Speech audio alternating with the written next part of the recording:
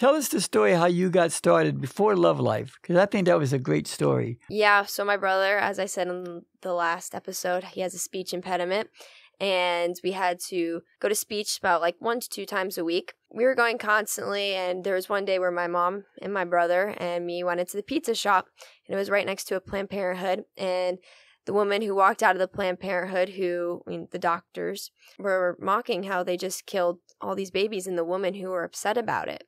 And I remember just like in that moment being like, that is so disgusting. And I would pray outside. The one day I couldn't go, and I was living up to going, I told my mom, I was like, I don't think I want to go today.